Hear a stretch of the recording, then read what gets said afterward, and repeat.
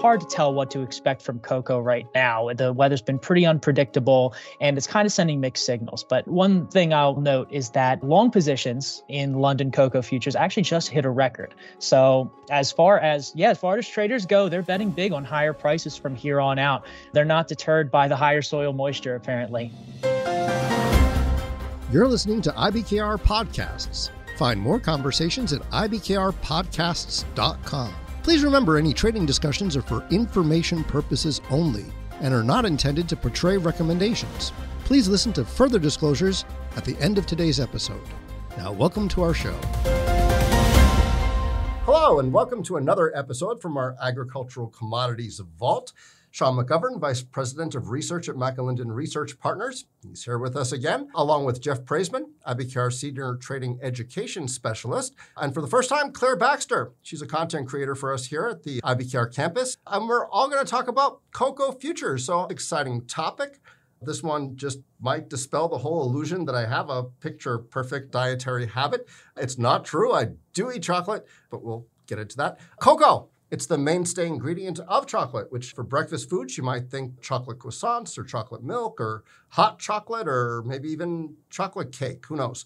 There are holidays. There are several holidays that are basically synonymous with chocolate. Obviously, Valentine's Day, Halloween. We have Mother's Day. That's coming up. Also, chocolate Easter eggs and chocolate Easter bunnies and advent calendars, and the list goes on and on. And there are other products like chocolate-scented candles and cocoa butter and cocoa oil, which can be used in fragrances and skincare, and even some studies done that attribute certain chemicals like phenylethylamine to the feeling of love that one might get when eating chocolate. You get your heart broken, you eat a pint of chocolate ice cream, and I think that's how it goes. Dark chocolate has its own special properties, it seems. From what I understand, serotonin, dopamine, endorphins. Apparently it has mood-lifting attributes as well as antioxidants that are said to improve cognitive functioning. That might be why Hershey calls it special dark. I mean, chocolate is so celebrated that at the turn of the 20th century, Milton Hershey, founder of the Hershey Chocolate Company, built an entire amusement park for his employees. It's called Hershey Park. It's still there. It's in Hershey, Pennsylvania. It's a whole city named Hershey, and it seems to be still thriving. So, with all that, let's talk about cocoa futures and chocolate, how it's traded, where it's produced, some companies that largely depend on cocoa for their growth and sales, some famous names like Hershey, Mondelez, Mars Wrigley, Nestle, Lindt and Springley. So before we look at the trader workstation, before we look at how cocoa futures are doing, what do you say we get some background from Sean on what cocoa futures traded on the exchange are, and some background into some of the catalysts that investors should look for when deciding to trade these? Yeah, so cocoa futures are going to be traded most widely on the New York Mercantile Exchange, what most people call the NYMEX, and the Intercontinental Exchange, ICE usually. That trades in London and New York hours, and each of those are priced in their respective nations' currencies. I guess my preference for price is going to be ICE's US dollar contract. That's the one I see most commonly, but it's normally not too far away from the NYMEX anyway.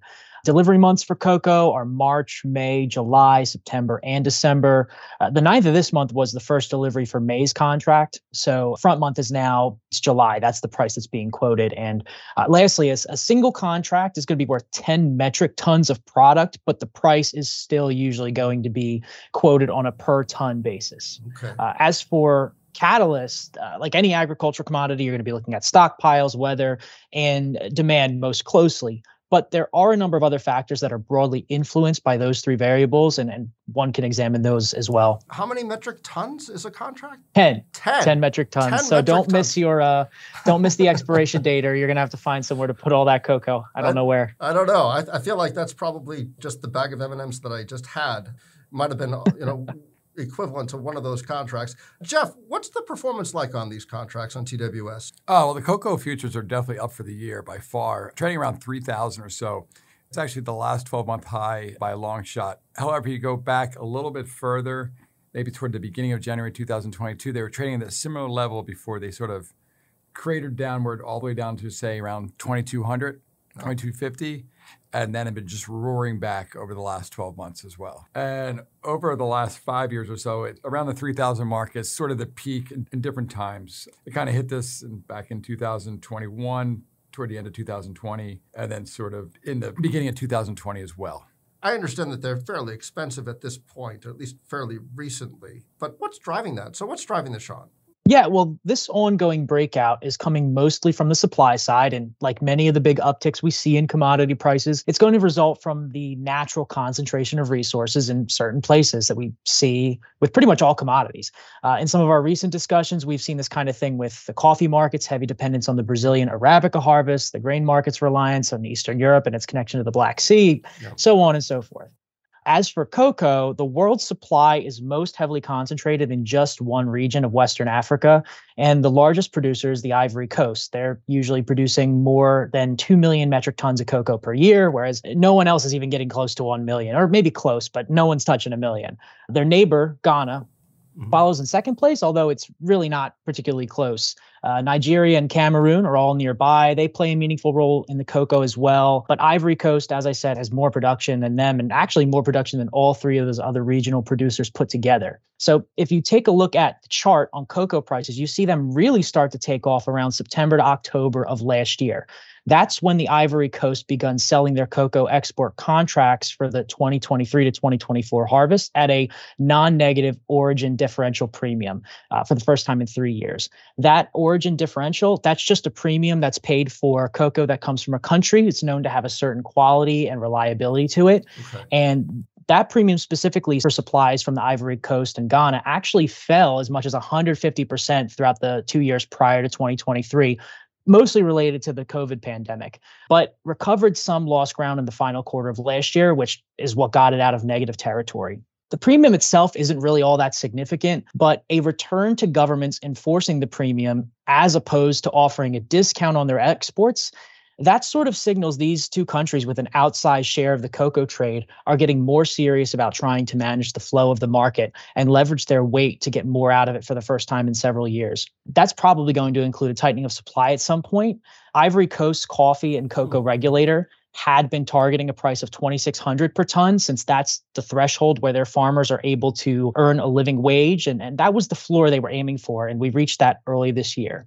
Around that same time, however, the Ivory Coast government also continued to get more actively involved in markets by restricting several major traders from continuing to buy cocoa. That took place in February when those traders reached certain purchase limits that were introduced by the country. And the Ivory Coast didn't want those big guys building up stockpiles and strangling the availability of cocoa for the country's local firms. So some of the traders that were blocked out are actually household names like Cargill, which gives you an idea of the scale we're talking about here. I mean, these are huge international traders that were essentially pushed aside so that smaller exporters could be saved from what would probably end up being a default if they didn't get the beans they needed. So you've got plenty of demand coming in internationally, but it seems like there are definitely issues in rationing out the available supplies that this nation has, and by far the top cocoa producer.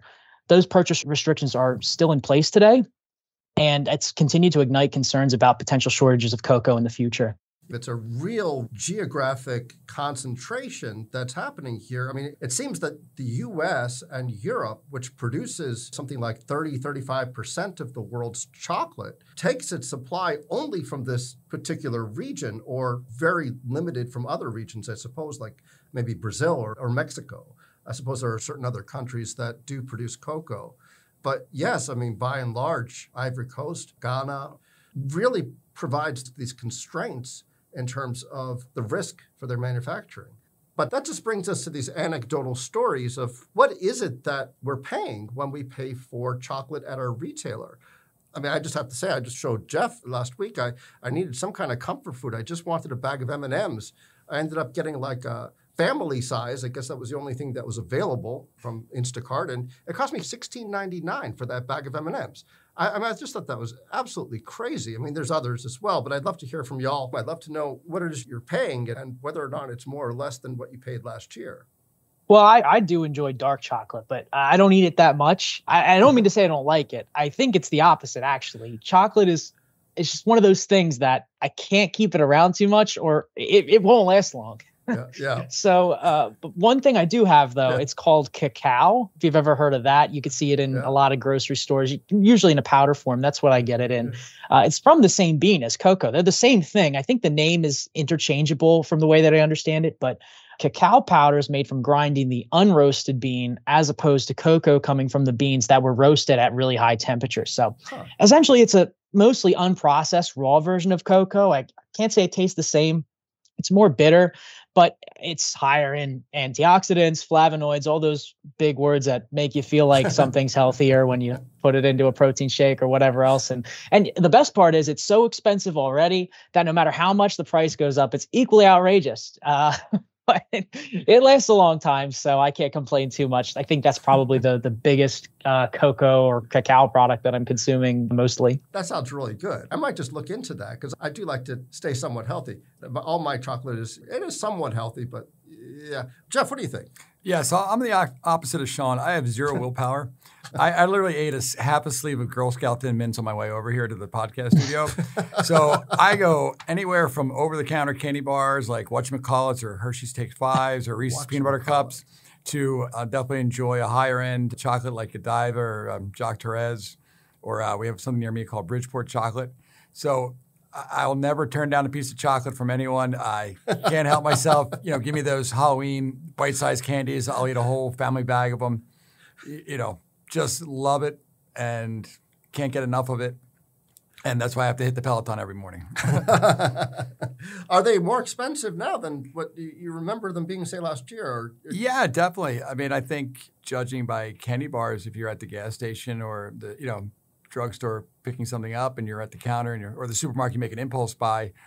It used to be probably $1.25 or so, and now they're probably coasting more toward $2. Yeah, that's crazy. I mean, I remember when candy bars used to be $0.25, but that's like one of those stories where I walked 5 miles in the snow to school. Claire, what are you spending on chocolate? I know you eat chocolate. Yeah, I think I definitely align closer to Jeff there on that one, but I'll usually eat just about anything chocolate. I will say one of my favorites are these like dark chocolate caramels that come from this like local bakery near me. A few years ago, they were probably like $9, $10. Still expensive, but doable versus now. Most recently, I bought them for Easter and they were like $17 for these 8 tiny, albeit very, very delicious caramels, but definitely save those for special occasions and fill that chocolate craving with a regular Twix bar or Hershey's bar. Oh, those are so good. Those are so good. I love all that stuff. It's really, really difficult. It's the same. I need some kind of something to hold me back from eating chocolate, and it's tough. I like the Lindt bars, like the chili Lindt bars. I think those are pretty good. I tried these vegan Who bars. They were all right, but they're very expensive. Mrs. Fields brownies are just something that I absolutely love. But the Lindt bars are about $4 and the Who bars close to $8. I mean, depending on where you buy them. And I think you really need to draw some kind of line in the sand just on principle for how much this stuff costs. I know that Hershey passed on a lot of its costs to consumers. Demand is still really, really ripe for this stuff. Yeah, Steven, you mentioned the inflation of all this stuff, which has really played a big role in all food products, foodstuffs, snacks, anything like that. Inflation has been a big deal. And you mentioned 2 key regions a couple minutes ago. You mentioned the Eurozone and the US, which are really takers from this very small, very commodity-rich area. They're takers from this area, and then they bring the raw stuff over, and then they make it here. And so we can see the consumer prices in the Eurozone, for instance, prices for chocolate and confectionery products, along with jam, sugar, honey, all that sweet stuff, that's rising by about 17% year over year as of the most recent data. I think that's through March. 17%, 17%. Yeah. Holy moly. And you also have Switzerland too. Yes. It's outside the Eurozone, obviously, but it's famously known for its chocolate, and price increases on those goods, those same goods we just talked about, those have jumped out to an almost 15-year high. If we come over to the U.S., rising producer prices for products from cocoa have already passed their peak, or at least that's what it looks like for now. They peaked at about 25%, according to data from the Fed, and they're coming down around 20% now on the producer side. It seemed like that might be a burden on the chocolate producers, but recent earnings from Hershey and Mondelez suggest that increases in the prices of their goods, passing that on to the consumers. Yeah. Those have been sustained pretty well by resilient consumer demand. Hershey's North American confectionery sales were up by 10% annually in Q1. Mondelez reported that their chocolate business grew by 18%. Both those stocks have bounced pretty strongly since putting out those results at the end of April. It's a lot like Coca-Cola in terms of demand for its products. What does it look like on Trader Workstation, Jeff? Because I think these companies' shares are just going north. Yeah, to Sean's point, Hershey's outperformed the market 23.3% versus the SPY 1.7%. This is over the last 52-week period, and Mondelez has outperformed it 21% basically. So, to Sean's point, both these companies and this industry and sector in general is really doing well. Have you seen something on Nestle's ADRs? That's the Swiss angle on all this, I suppose. Yeah, they're a little bit off their 52-week high, where the other two are much, much closer to it, but still right up there next to it. Yeah, it's amazing. I know Switzerland's big for, Nestle, but also for Lindt, Springly. A lot of that's sold here as well. I think they're also doing really, really well in terms of their stock, about 18% year to date. And I believe that's LDSVF. Sean, what's the dollar's role in all of this? Because agricultural commodities in general, yes, are all going north. Since the Fed's been hiking rates, they've been doing it for quite a while now. What impact has the dollar been having on these agricultural commodities like cocoa and like others, like coffee and wheat, et cetera? Typically what you see is a stronger dollar does depress global trade growth, but we just haven't seen that in cocoa. So that's the real takeaway from the dollar is that usually we do see the strong dollar depressing global trade growth, but that hasn't been the case for cocoa. In fact, the supply constraints are so tight on cocoa that big trading companies can't get enough of it. It sounds like it's just a pure economic supply-demand equation. That makes a lot of sense to me. I thought we'd do something kind of fun. Jeff's been looking at certain virtual securities. You can do that on Trader Workstation. We have a classic platform where you can create virtual securities, one financial product and its relative value to another. And so I thought we'd do them with cocoa futures and certain chocolate companies like we've been mentioning, like Hershey and Mondelez or other companies. So what are you seeing, Jeff, there? Yeah, so just looking at Hershey's and cocoa futures over the last 12 months, it looks like kind of the beginning of those, say from June till kind of mid-October where cocoa futures really took off.